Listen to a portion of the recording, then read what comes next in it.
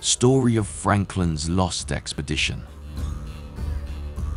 In 1845, two ships, HMS Terror and HMS Erebus, set out from England in quest of the Northwest Passage, a critical sea route connecting the Atlantic and Pacific Seas. Captain Sir John Franklin, a seasoned polar explorer who had previously led two prior expeditions for the Northwest Passage, led the mission. His final expedition to the Arctic, however, would end in catastrophe. Both ships were destroyed, and all 129 men on board died. It is the biggest calamity in British polar exploration history. Several missions were launched in search of Terror and Erebus. Many of the artifacts recovered during these trips are currently housed in the National Maritime Museum, standing as remnants of John Franklin's ill-fated voyage. But what truly happened to the Terror and Erebus crew? New evidence from shipwrecks recovered in 2014 and 2016 has provided new insight, and novels, TV shows, and archaeological expeditions have all attempted to shed light on the crew's dying moments. Wait until the end of the video to learn more about the true history of Terror and Erebus ships, as well as what the items left behind can reveal about the crew that never went home. HMS Erebus and HMS Terror traveled from Britain to what is now Nunavut in northern Canada in May 1845. Explorations of the Arctic shoreline had raised hopes that the final section of the Northwest Passage, which connects the Atlantic and Pacific Oceans, was now within reach.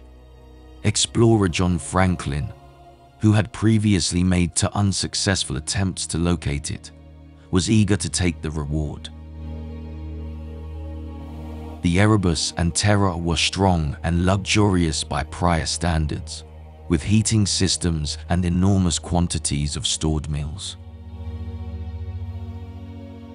A whaler spotted the two ships in late July in Baffin Bay, waiting for ice to clear in Lancaster Sound so they could begin their trek to the Bering Strait. It was the final time the 129 crew members were seen alive. After 2 years of not hearing from Franklin's mission, the Admiralty dispatched a search party, but without result. There were 39 trips conducted to the Arctic, but it wasn't until the 1850s that evidence of what happened to the men started to emerge. The specific circumstances of their deaths are still unknown. The crew on board Franklin's ships encountered harsh conditions. In extreme cold, simply removing a balaclava might pull the skin and beard from the chin. As a result, the crews did their best to prepare. Claire Warrior, the curator, pieced together the experiences of Franklin's men. This is his statement about the situation at that time. The short answer is that we have no idea what their life was really like. We still don't have any of the journals or logbooks that would have been kept on the ship. However, we have a wealth of data from various sources concerning what the guys may have gone through. Using this, we can get as near to comprehending what the crews of Erebus and Terror saw and felt as possible. Expeditions started out in the spring to cover as much ground as possible before the winter. The Arctic might be a realm of chilling fog and raging seas, and expedition personnel were occasionally at the mercy of sea tremendous ice pressure and icebergs' unpredictable behavior. It was also breathtakingly gorgeous at moments, with sparkling colors and shimmering skies. Franklin's ship was caught in the ice in a lonely and desolate place known as the Back of Beyond by Inuit.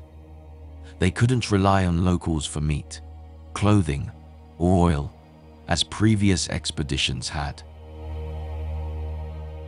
They had enough provisions for nearly 3 years, and British expeditions had overwintering experience in the Arctic. Says by Claire Warrior. Temperatures outside could plunge to -48°C overnight and -35°C throughout the day. Previous voyagers described officers hanging around in their greatcoats below decks in frigid temps. Thus, conditions on board ship were not necessarily much warmer. However, Franklin's ships were outfitted with a heating system, which may have made life a little easier.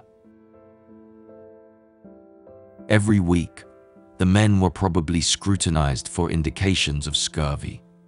Sore gums were an early indicator, but scurvy can also cause previous wounds to reopen, teeth to loosen, and the skin to bruise readily.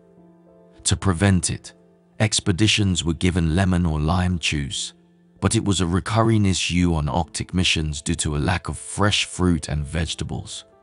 Inuit consumed their meat uncooked, ensuring adequate vitamin C intake. Making magnetic and meteorological observations would have been an important aspect of the expedition's scientific mission, but the men had to proceed with caution. Placing cold metal tools up to the eye may harm or even remove the skin, and the men had to hold their breath to prevent condensation from collecting on the glass pieces. Pulling sledges may also be problematic if the men ventured beyond the ship. Even though the outside temperature is -50°C, you sweat profusely. When you stop, the sweat can freeze in your clothes. Frostbite can blister fingers, causing extremely delicate skin, and toe injury is common. As the tissue freezes, the skin gets extremely cold and painful before turning red, then numb and pallid. If the blood flow is interrupted, gangrene can develop. The tissue is dead. If this occurs, amputation may be required. Sores might develop when, for example, ice collects beneath the chin following a runny nose. In extreme cold, removing a balaclava can pull the skin and beard from the chin. In these kinds of temperatures, hypothermia should always be avoided.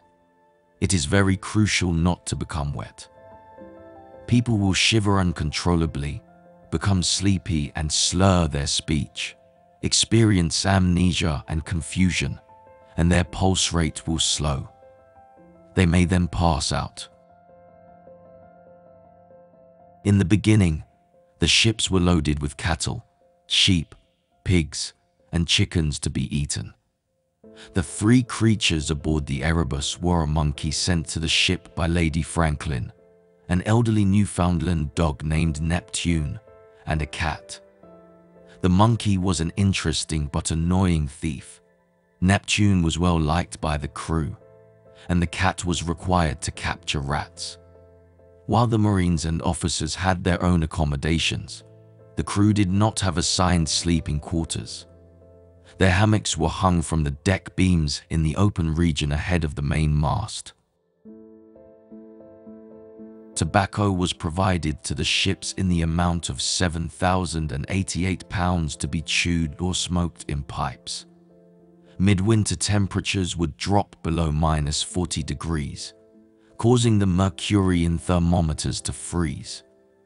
The ship had been equipped with 2,700 pounds of candles to keep the passengers warm throughout the long, dark winter months. Franklin's 2 naval vessels sailed along the Wellington Channel before heading south to Beechy Island for the winter. They sailed south along Peel Sound in the spring, but was stranded by ice flow down the McClintock Channel off the northernmost tip of King William Island.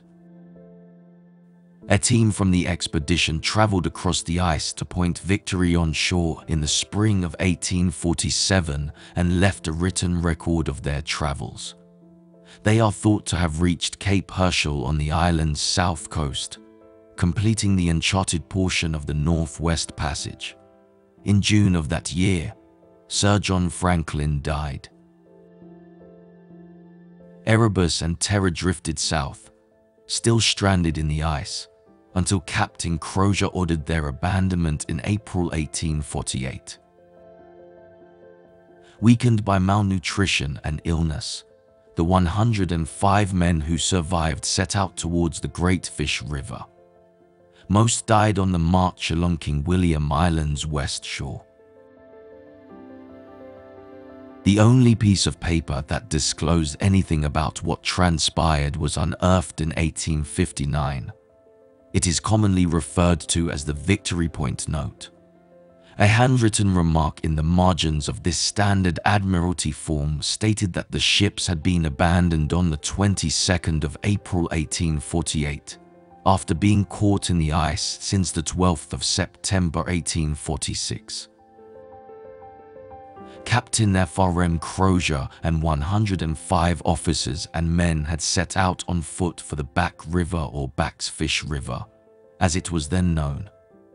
The message certified John Franklin's death on June 11, 1847. 2 years after the Franklin expedition's last communication, the first of a succession of trips was organized to find them more to uncover what had happened to Erebus and Terror. The death of British hero Sir John Franklin captivated the public imagination. Over 30 search missions traveled to the Arctic between 1847 and 1880 in the hopes of discovering the fate of the expedition. Traces of Franklin's first winter camp on Beechy Island were discovered in 1850, but his whereabouts and fate remained unknown. As public worry mounted, the Admiralty launched missions both overland and by water, prompted by Franklin's widow Lady Jane Franklin, Parliament, and even the British press. However, no information about the crew's fate was available by 1850. Following widespread criticism, the British government offered a substantial reward of £20,000 to any parties who could provide information. Over the next 30 years, news and antiques such as tin cans, ski goggles, and cutlery made their way back to Britain. These objects told the story of what had happened. The deaths of the entire crew due to a combination of conditions such as scurvy and malnutrition.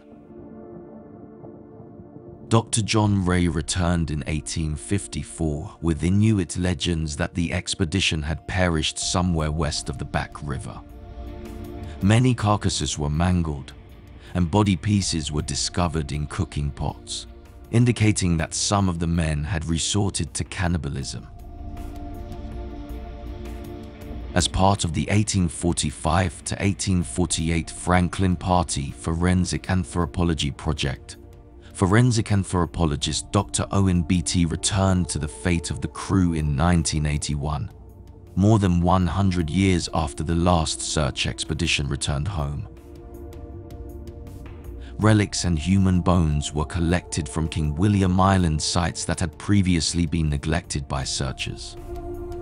The human remains were examined using current forensic procedures in an attempt to determine what caused the crew's demise and to identify whose crew members' remains had been discovered.